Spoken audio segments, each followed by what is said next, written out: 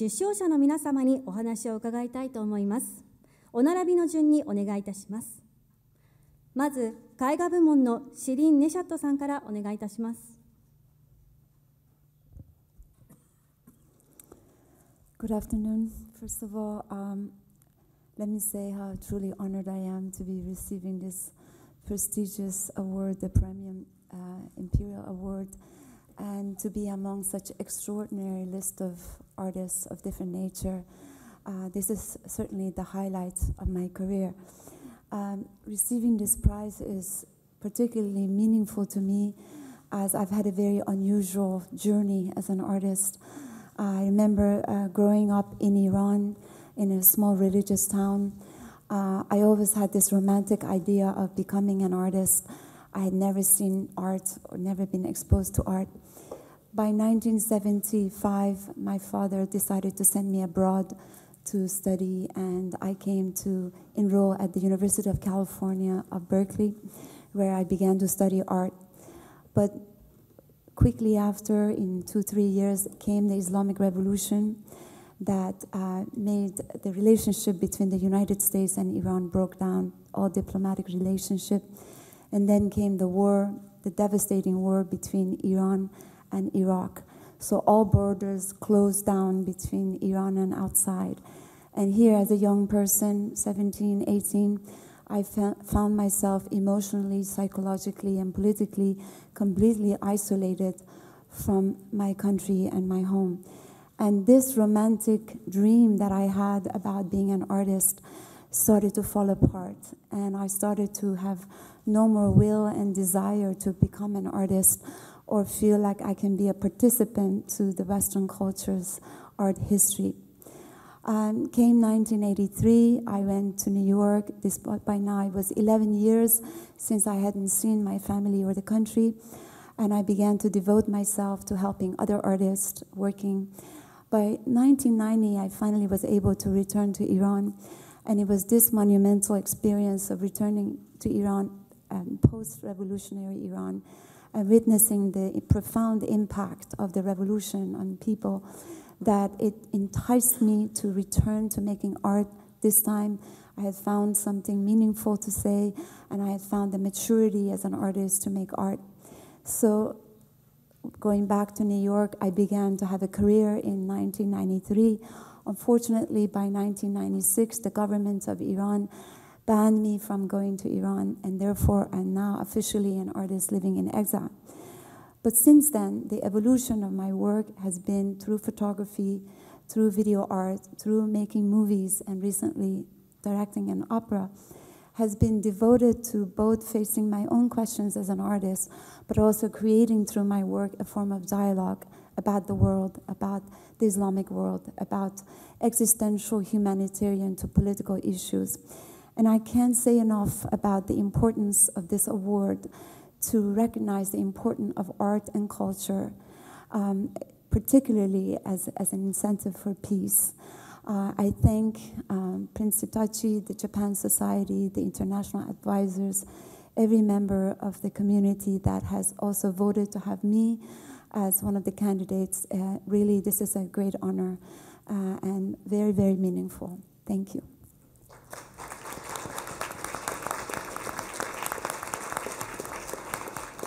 ありがとうございました。続いて彫刻部門のアナツイさん、お願いいたします。Good morning. It was a very strange but happy coincidence that I got invited to come and receive this honor, because I didn't know that I was known anywhere else except in my locality, and so here I am. I would like to thank the organizers and the advisors and all the people who recommended me. I didn't know people knew me in other parts of the world, that they could go and ahead and introduced me to an honor like this. It is indeed a very cherished one that I'm grateful for. Now, I got to get close to Japanese art or get attracted to Japanese art by certain elements. One of them was the practice of kintsugi, which is like repairing of pottery. You know, because we always think that if a pot is broken, then it's something that you have to throw away. But the ancient art of kintsugi would have it repaired back and put into use. It was at one with a practice that we also have in our culture, whereby when a pot breaks, it's not thrown away. It's rather regarded as having transformed into a new dimension, a dimension which is probably more spiritual.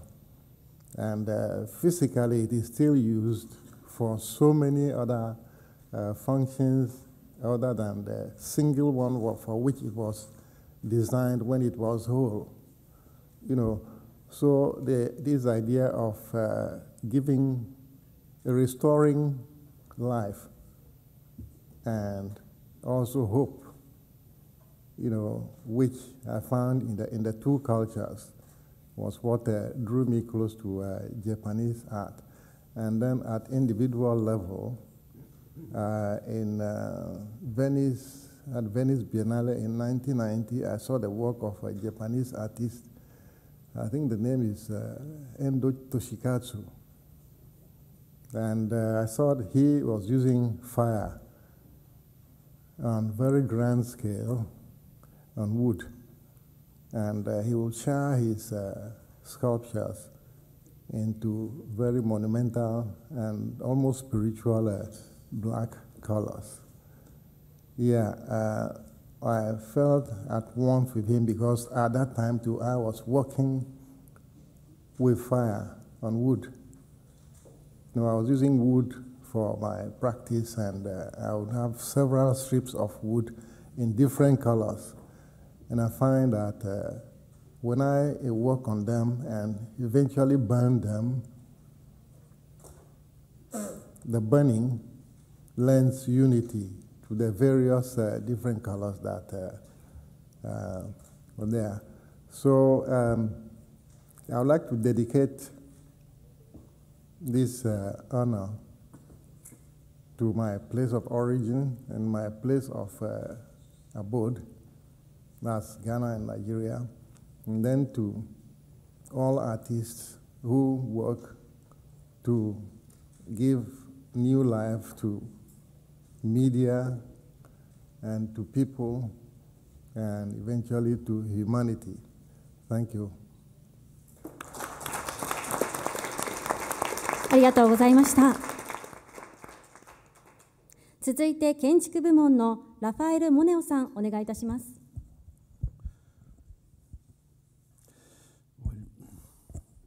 I am indeed touched by the fact that the jury of the Praemium Imperiale thought that about my work so deserves such a coveted distinction.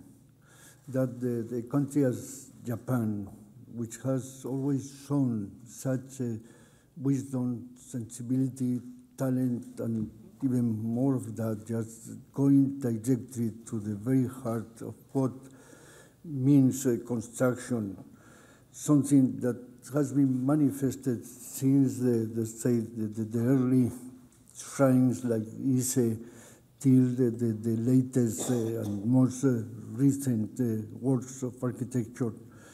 And they both in the old times as at once as today, Japanese architecture has established the highest standards for the art of architecture, that this the country of Japan wanted to honor my career with the premium distinction like that. That's to me the happiest of men in the world just now.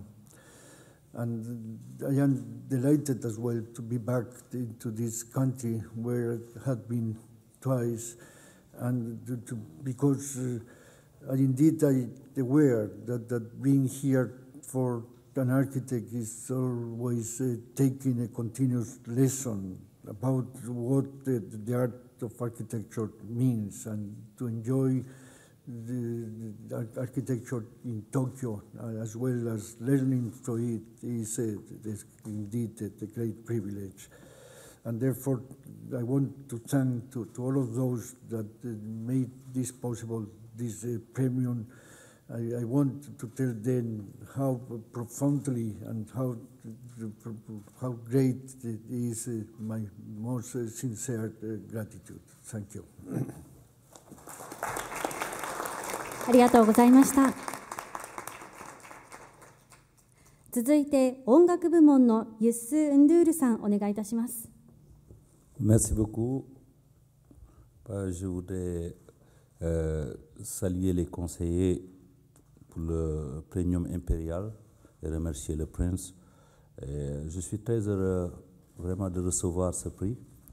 Et quand on a fait l'annonce à New York, un ami m'a appelé, il m'a dit « Pourquoi le Japon? Est-ce que vous chantez en japonais? Pourquoi c'est tellement loin? Comment se fait-il que là-bas, on vous décerne un prix ?» Il dit que la musique réduit les distances. Et je lui disais que la musique était une langue, et peut-être la première langue, qui faisait que les gens pouvaient s'écouter et s'entendre. Il était très, très étonné, très impressionné par tout cela, pour dire que nous avons eu toujours l'esprit d'ouverture, parce qu'en Afrique, il y a beaucoup de gens qui sont partis il y a très longtemps par l'esclavage, par beaucoup d'autres choses, et nous avons considéré que la musique aussi était partie.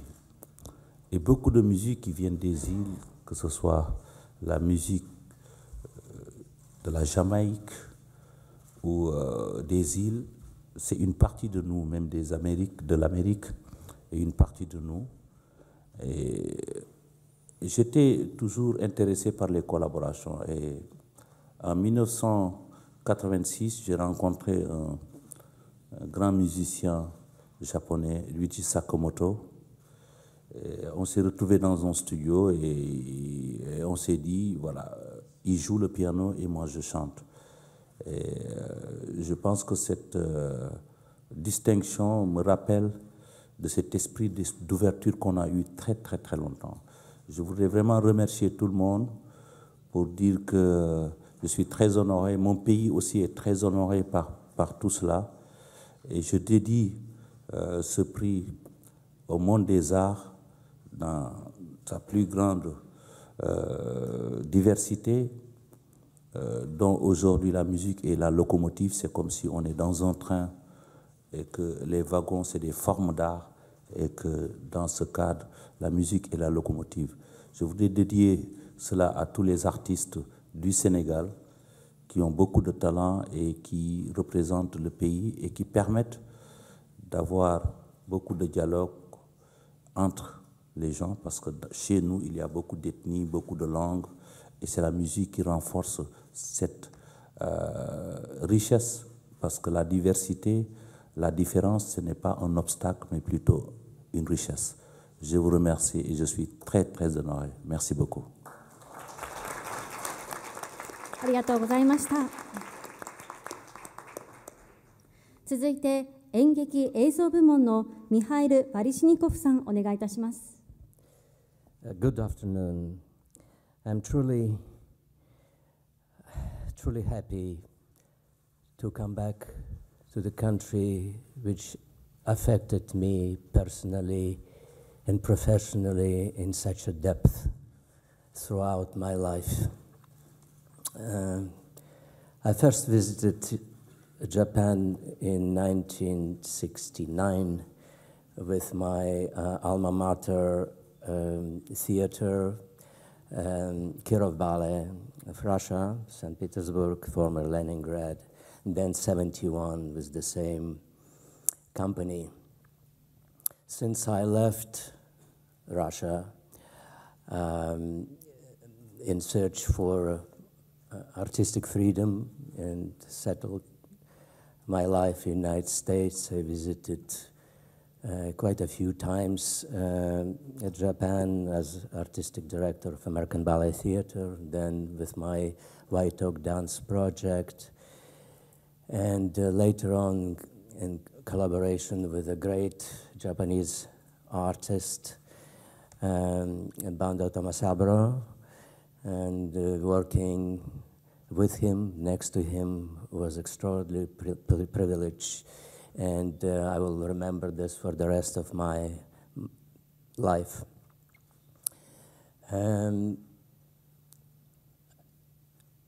The select committee asked me tomorrow at the ceremony address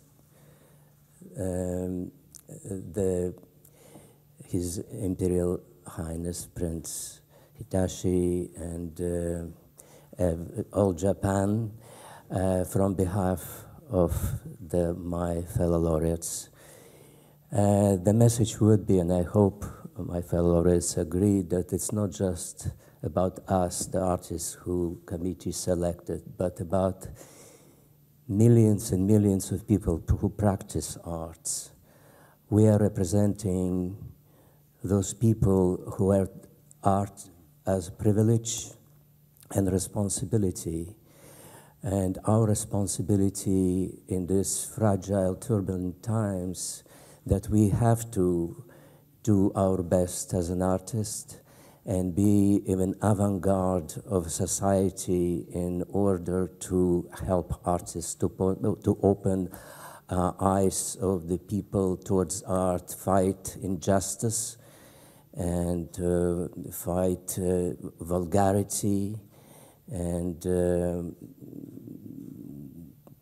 being in the right time with the right words and with the right work. Thank you so much. ありがとうございました。